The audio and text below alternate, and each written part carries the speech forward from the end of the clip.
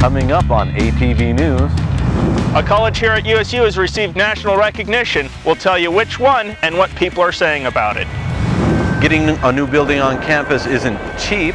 One group went down to Salt Lake to get money to do it. We'll tell you how. Well, we've almost gotten away with it, but it looks like Winter's got his hold on us once again. I'll tell you when he may be letting go.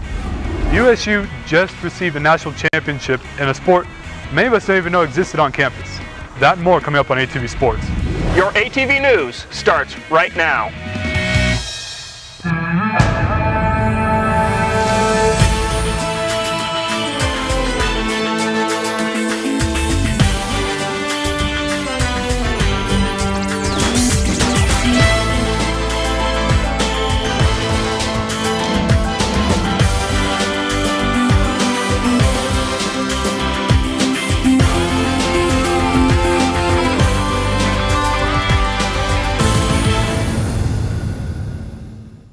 Welcome to ATV News. I'm Lauren Brewer. And I'm Randall Henry.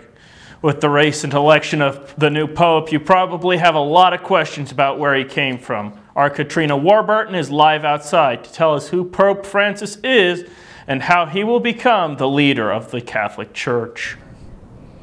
That's right. Since his recent election on March 13th, there's been a lot of speculation in the news and in the media about just who he is and what's going on. I was able to speak to a few professors and Catholics to get their opinions on the new Pope, as well as what's been broadcast and published about him. Over 1.2 billion Catholics rejoice on March 13, 2013, as Jorge Mario Bergoglio was elected the 266th Pope. My initial response when they said Cardinal Bergoglio was sort of, who's that? Pope Francis was born in Argentina and studied theology as well as philosophy. He speaks Spanish, Italian, and German and has lived a humble life with small living quarters and using public transportation or walking whenever possible. Pope Francis is the first non-European to be elected, and Catholics everywhere are looking forward to see how he leads the Church, including those who sit right here. It's just an exciting time whenever we welcome someone to, a new position of leadership. I was really overjoyed. But not everyone is excited about the new Pope and his policies. This CNN article asks about a dirty war Francis was involved in. This Huffington Post article reported on his anti-gay beliefs. And this NBC News article reports on a research poll that 46% of Catholics want the Church to move in new directions. I think every time you get a new Pope, there's some hope from these contingents of Catholics that maybe something will change on those fronts. And then they are always disappointed and frustrated to find out after they do a little bit of homework that the new Pope, is going to preserve and protect the same doctrine that the previous Pope was protecting, and these things aren't going to change. That's right. So basically everything that people have said and that I've spoken to has had similar answers to what Professor Kleiner said that you just saw. And the Church isn't going to be moving in any new directions anytime soon. So if there are going to be changes, it's going to be a very subtle and a very slow process. Back to you, Randall. According to the New York Times, most of the Pope Francis' speeches have been simple and focused on the poor and weak. Students are lobbying the Utah State Legislature for an increased financing for a new building on campus, and they're okay to be in construction on another. Lobbyists from the USU made their way down to Salt Lake Capitol for the 2013 legislative session, asking for extra funding for a new biology building, and hoping to get permission to begin construction on the Aggie Health and Wellness Center. The new biology building is rumored to be built where the animal science building used to stand before it was torn down last summer. But you won't expect to see the new biology building being approved anytime soon. Now, the biology building, that's a really large appropriation request. Usually the legislature likes to hear things that they're going to invest, $40, $50, $60 million into a building a couple of times before they start to approve funding for it. There were a couple of other buildings that were at other universities that were in front of it that have been heard previous legislative sessions. Although the biology building wasn't approved this year, two other university buildings for the Price and Brigham City campuses were. As you may know, USU is home to many colleges, and last week one of them was ranked 24th in the nation on the 2014 list of best education schools. Our Jenna Lynn went to find out why. Along this street is USU's Emma Eccles-Jones College of Education, a college that is being nationally recognized as one of the best. We've been ranked number 24 this year among all of the colleges of education in the country, and that's a field of over 1,200. The school was also placed as the 4th best in the nation for research funding, a title given to them for their extensive amount of studies taking place. When you think of the Education College, you might just think of this building, but there's a lot more to it than originally meets the eye. Research for the College of Education is done in multiple buildings all over this campus. We have a very diverse college. Various departments are researching things from aging, memory, and addiction to concussions in athletes and physical rehabilitation. But some of the biggest studies being done are seen in the Early Childhood Education and Research Center. Primarily my interests involve investigating ways to assess children and then to provide them with evidence-based interventions that will help them to improve their abilities to be successful in school. One of these studies involves a series of tasks children do that are meant to record cognitive skills in attention, memory, and perception. These tasks are designed to find patterns and intervention teaching solutions for children with various developmental language problems. A new way they're beginning to do this is by physically looking at people's brain patterns while they complete these tasks. We put these caps on, and these caps have optodes that go inside of the holes here. By measuring the blood flow moving through the brain, they're able to not only see how well the children complete the tasks, but what is physically happening while they're doing it. With all the research happening in the Education College, it's easy to see why students are receiving such a high education. I'm able to test real children, and I don't just have to read off textbooks and do essays and stuff. Jenna Lynn, ATV News. The Emma Eccles-Jones College of Education is the only education school in Utah to have ever placed in the top 50. This week, USU President Stan Albrecht canceled the Tier 2 tuition public forum, stating that he is not asking for an increase in the 2013-2014 school year. Not having an increase in the Tier 2 tuition means that USU has decided that raising tuition is not necessary for the upcoming school year. President Albrecht decided this after seeing decisions made in the Utah Legislature. It is still possible, however, that the Tier 1 tuition rates, which is determined by the State Board of Regents instead of the university, will be raised. But students can look forward to not having the university increase their tuition costs next year. We have had a Tier 2 increase every year since 2001. So it's been a long time since we haven't had a Tier 2 increase. So it's good news for students. The State Board of Regents will decide on the Tier 1 tuition rates by the end of the month. Coming up after the news, we told you a few months back about some landowners who were worried they might lose their lots to the city. We'll tell you how it all played out. And students say a final goodbye to one of USU professors.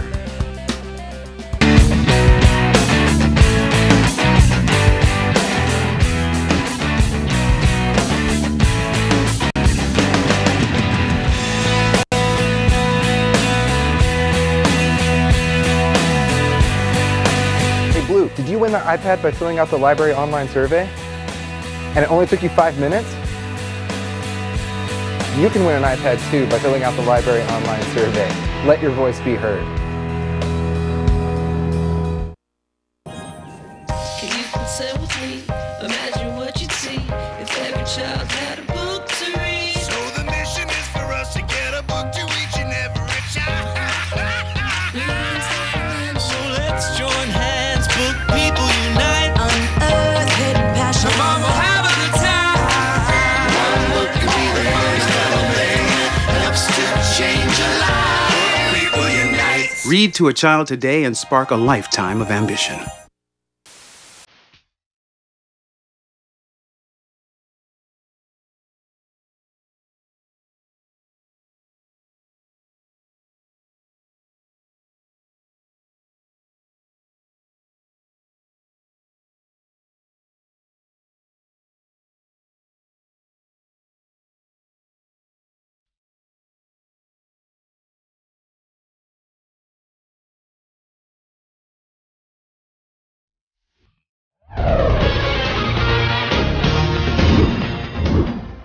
Last November, we told you about some people from Cache Valley who were complaining about the Logan Canal project. Those complaints turned into a lawsuit against the city and other companies and went to court in January.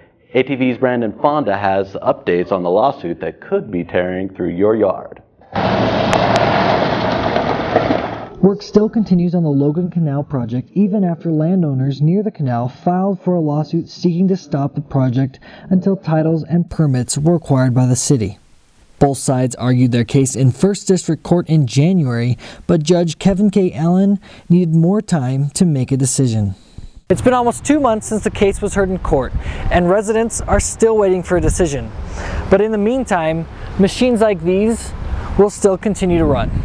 Most often, if it's a complicated case, they'll take it under advisement. In the rules in the state of Utah for a state court judge, that judge has 60 days in which to issue a written decision on that issue. And because of the lengthy process, it gets harder for residents to continue fighting. Of course, that you're always frustrated is because of the slowness of the process, because when you get it to this point, it does get harder and harder to stop because people lose faith that there's any chance of stopping it. And that's what I'm saying is, who wants to put money into it now because it's a done, you know, it looks like a done deal to everybody. Logan City and Canal affiliates would not comment on the litigation process, but it seems as though they have no plan of slowing down. Project manager Zan Murray told us that the project is 70% complete and is planned to be operational in the first week of May. Brandon Fonda, ATV News. A second hearing for the case has not yet been scheduled. Students and faculty are still mourning over the death of Professor Alan Hashimoto, but took some time to celebrate his life on Wednesday. People filed into the performance hall on the rainy afternoon to remember the graphics design professor who died in his office of a heart attack in February. After opening remarks from Kane College Dean Craig Jessup, a band played one of Hashimoto's favorite songs, and a video memorial was shown. President Albrecht said, USU has lost one of its best. There's simply no way that this energetic, brilliant, and indefatigable faculty member can ever be replaced. So on behalf of all of us, I express my sincere condolences to Alan's family and friends. We have truly lost one of our best, and we will miss him greatly. Dean Jessup said the Kane College will do whatever it can to support the Hashimoto's family. If you're a college senior, you might be a little stressed making your graduation plans for spring. The USU bookstore hosted a fair to make preparing for your big day a little easier.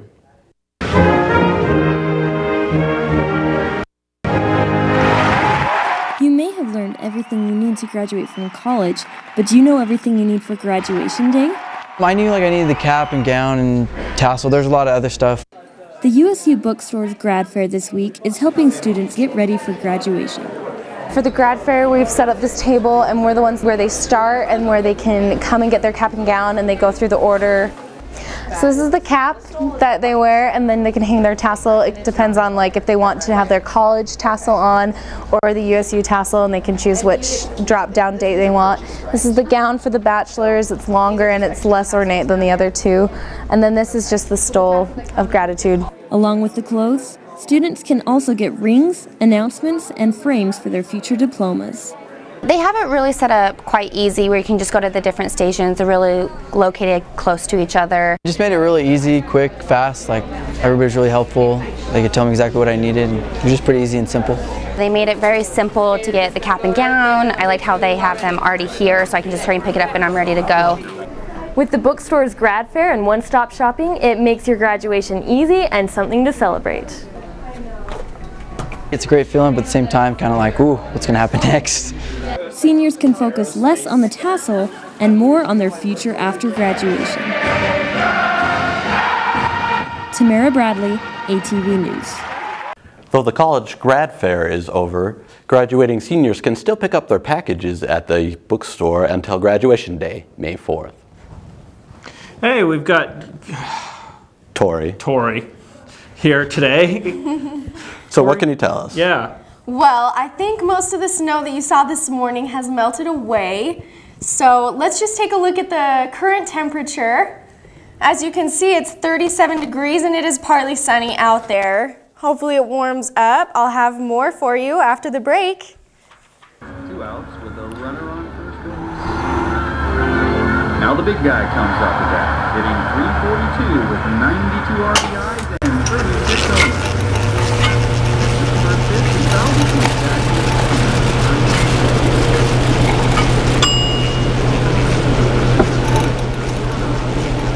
Chill raw and prepared foods promptly. 1 in 6 Americans will get sick from food poisoning this year. Keep your family safer. Check your steps at foodsafety.gov. G-Morning, sunshine. Wakey, wakey. Text me. Are your parents home later? We can hang. LUV, love you. JK. Holla back. Holla back. Holla back.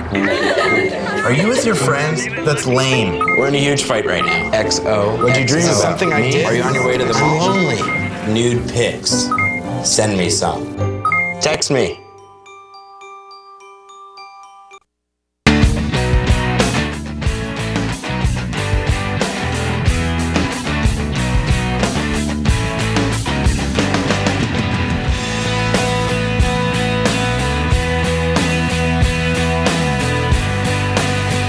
Did you win that iPad by filling out the library online survey? And it only took you 5 minutes? You can win an iPad too by filling out the library online survey. Let your voice be heard.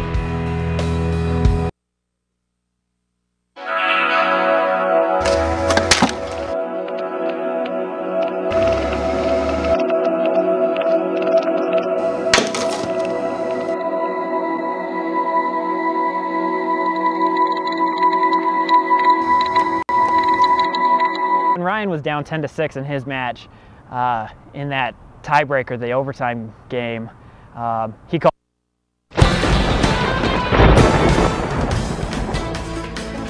So, Tori, snow, when is it going away? We really want to know. I would like to know too. I'll tell you more. Let's take a look at our temperatures across the country.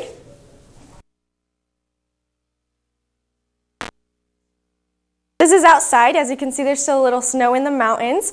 Here's our temperatures across the country. As you can see, in our part of the country, it is dark purple, which means cold. It indicates temperatures that are in the 30s. I would like to show you a map of sometime in the future where it gets warmer, but they wouldn't look any different from this one. In fact, it may get colder before it gets warmer. Here's a little piece of trivia for you. How is the temperature today compared to the temperature a year ago? Well, it's currently 37 degrees, and if you can recall, last year was an unusually warm year. So what's the answer? Well, I'll tell you in just a minute. First, let's take a look at the precipitation. Now, the snow this morning may have you curious about it, and this map will show us what the chances are of more coming our way. This light green here on our area shows us that there's less than a ½ inch of precipitation, the chance, so don't be too worried. This next map is similar. This is the probability of precipitation. It's measured in percentage. So this one shows us that we have an 80 to 90% chance of getting that ½ inch of snow. It's no surprise that we have snow outside, but let's take a look at how much the rest of the country has. Up here in northern Idaho and Montana, they've got 2 to 3 inches, which is more than any other mainland state. There's a fair amount here and here, but otherwise, we are one of the few. Let's move on to our air quality, because that is kind of a happy topic today, because it's looking good. The darker the color, the better, and ours is looking about average, maybe a little better. Hopefully it can improve as the winter goes away. So, the answer to my question earlier is this. Last year, the high temperature in Logan was 62 degrees, more than 20 degrees warmer. The average for March is 46.8 degrees high and a low of 27.6. Our 5-day forecast is up next, looking pretty bland in my opinion. Our numbers don't fluctuate much at all. The biggest change happens starting Sunday, where it warms up just a bit, finally reaching the 40s. Considering cloud coverage, it will be partly sunny or mostly cloudy all week until Monday. But don't get too upset, because this will likely be the last cold week. So cross your fingers and hope for the best.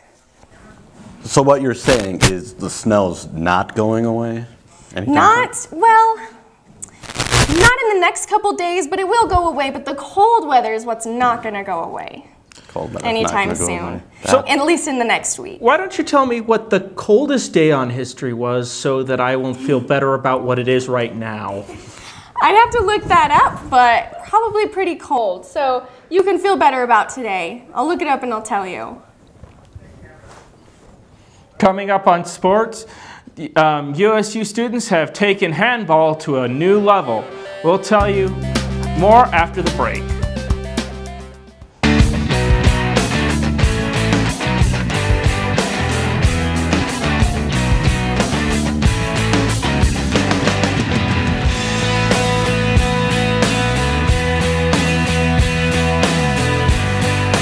Hey Blue, did you win that iPad by filling out the library online survey? And it only took you 5 minutes? You can win an iPad too by filling out the library online survey. Let your voice be heard.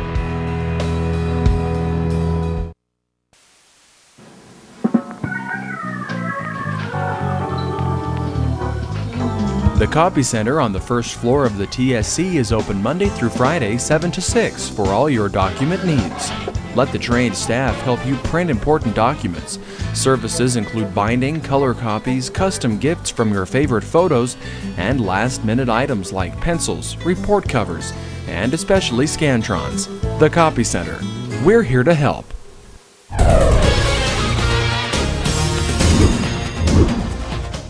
Welcome back. I'm Lee Kubik, and I'm here to bring you your ATV sports. Aggie football had their most successful season in school history in 2012. 11 wins, a bowl championship, and a top 25 finish. Now there's a new coach, new conference. Does that lead to the same success? With the start of spring practice Tuesday, the team prepares to answer these questions. Coach Jeff Richards has watched his gymnasts consistently hit. You know the old saying, practice makes perfect? Our Meredith Kitty shows you the steps Aggie Gymnastics is taking to succeed at WAC championships. Coach Jeff Richards has watched his gymnasts consistently hit routines on vault and bars, but stuck landings and big air can't make up for the falls on beam and floor. We've got 6 of our 12 kids, that are scholarshiped right now sitting out.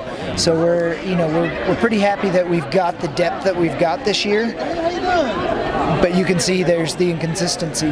It's that inconsistency that has Richards worried. I was really upset with their performance tonight. It just didn't show what they've been doing in practice. We're still trying to figure it out. With WAC championships coming up, the gymnasts are running more and more routines in the gym, but so far, all-arounder Sarah Landis says it hasn't translated into competitions.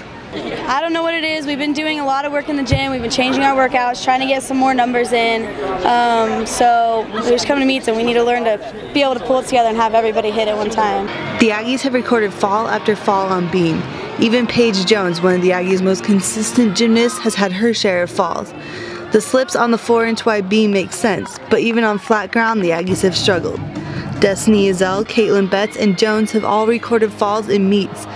3 gymnasts that the Aggies need to hit on a regular basis. The Aggies showed glimmers of improvement, a tumbling pass here, a stuck dismount here.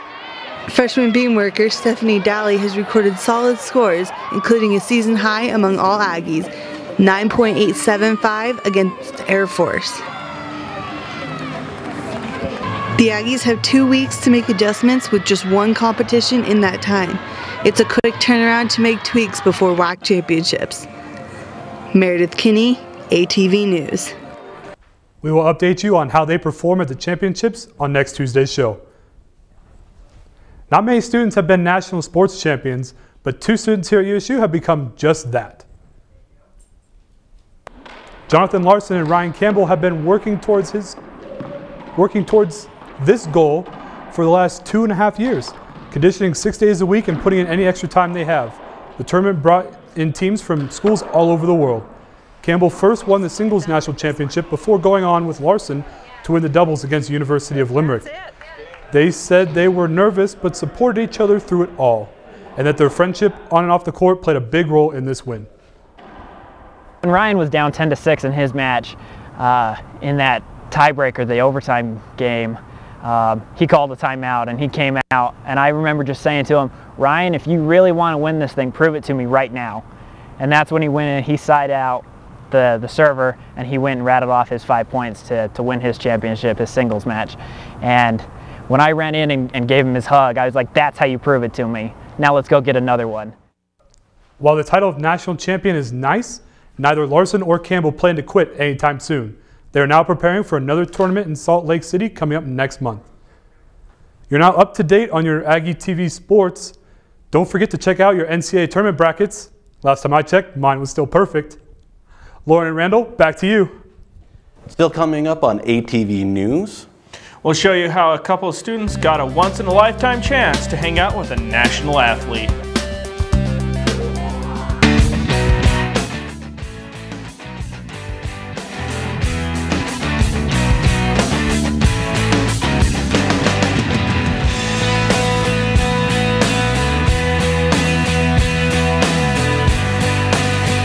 Did you win the iPad by filling out the library online survey? And it only took you 5 minutes? You can win an iPad too by filling out the library online survey. Let your voice be heard.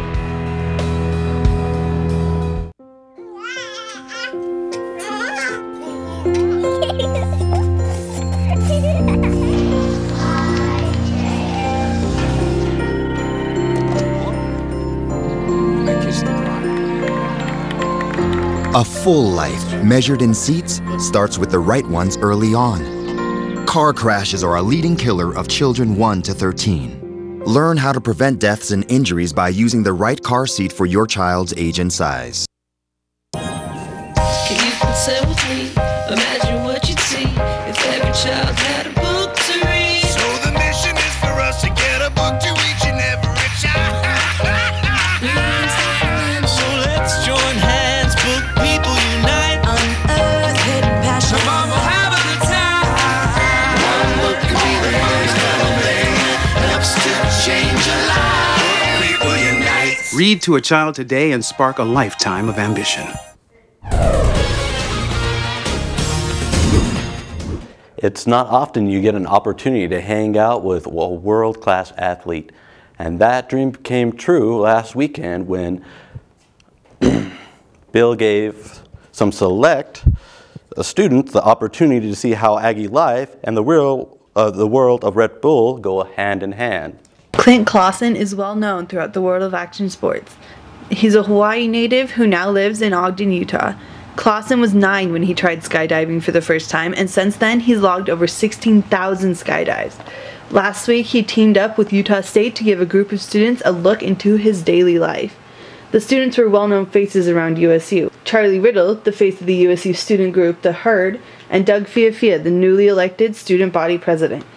The group had different levels of experience, but none had ever jumped with an athlete like Clausen. Jumping out of the plane? Yes. So you've done this before? One time, yeah. So you're a seasoned pro by now, right? Yep. So I'm expecting I'm not big even things. going tandem. The plane took off from Ogden, and within minutes the team was jumping out over the state of Utah. Clausen added a few tricks to his jump, but for the others, just getting out of the plane was a success. 7 minutes later, they were on the ground safely. Hey man, how was it? That was awesome. Awesome? Ah, damn, that was awesome. That's what I'm talking about. What was the best part? Well, besides landing safely and surviving, but I got to jump with a Red Bull athlete. That was... We opened up and just held each other up there. That was pretty rad. Meredith Kinney, ATV News. So, I think it would be kind of cool to do that, but I'd be scared. What about you, Lee? Terrified. I think it would be an awesome thing to do. I agree with you, Randall. I think that's a once-in-a-lifetime opportunity. It'd be really neat. Well, have a great day, Aggies. Thanks for joining us.